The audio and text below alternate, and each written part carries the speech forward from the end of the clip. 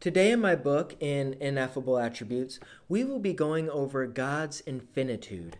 Now, infinitude means the quality or state of being infinite. So Psalm 113, 4 through 6 says, "The Lord is high above all nations, and his glory above the heavens. Who is like the Lord our God, who is seated on high, who looks far down on the heavens and the earth?"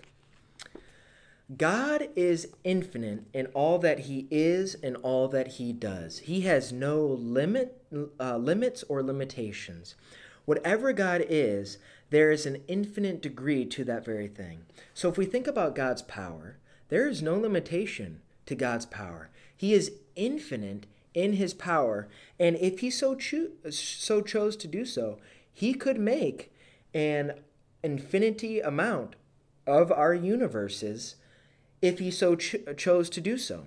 He could make an infinite variety and amount of people made in his image, because God is the only one who is able to create that which can continue on without reaching a peak or an identical situation. So each person, we know that at some point the Lord's going to come back, and there's going to be a final judgment day. But if God so chose to do so, if for some reason he wanted the infinity of our time on earth to continue on for infinity, he would be able to make a unique individual, no one person the same, to an infinite degree. He could keep that going on and on and on, because his power and his creativity is infinite. And so we can understand the magnitude of God's limitless and boundlessness. So let us take, for example, let us think about where we are, the nation in which we live in, and then let us think about the world. Now let us think about the clouds in the sky. Now let us take the galaxy in which we reside in. Now let us take in the entirety of the universe. Now let's bring that down into the standpoint of a grain of sand, okay? All that we know, the universe and everything, is but a grain of sand. Now, let us envision God, for the sake of just understanding this example. Let us think of God as the sun, the burning ball of sun that we know to be the sun, S-U-N.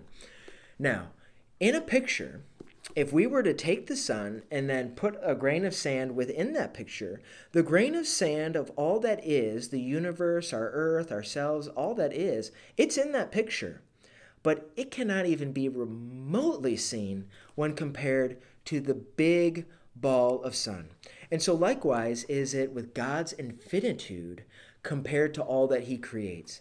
He has no bounds or limitations, and so he is the infinite maximum. Anything that he is, anything that he is as far as his boundlessness and his limitlessness of his being is so vast and so far beyond anything that we can understand, that the entire universe is but a grain of sand compared to the sun, if we are viewing God as being the sun. Like, we can't even see all that is currently when that grain of sand is compared to the sun. So God's infinitude is incredible. Not even the heaven of heavens can contain God.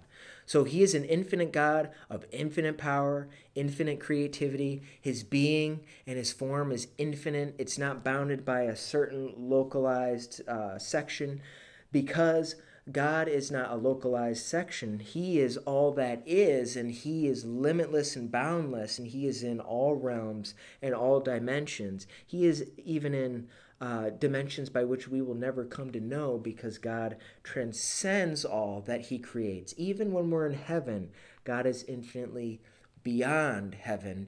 Although Christ will be in heaven, although God's presence will be in heaven, God himself collectively is still beyond heaven. So God's infinitude is absolutely amazing, miraculous, and astounding to even comprehend and to meditate upon. So one of the 5 quotes that we will end with is from Blaise Pascal. He says, "We know then the existence and nature of the finite, because we also are finite and have extension. We know the existence of the infinite and are ignorant of its nature, because it has extension like us, but not limits like us. But we know neither the existence nor the nature of God, because he has neither extension or limits.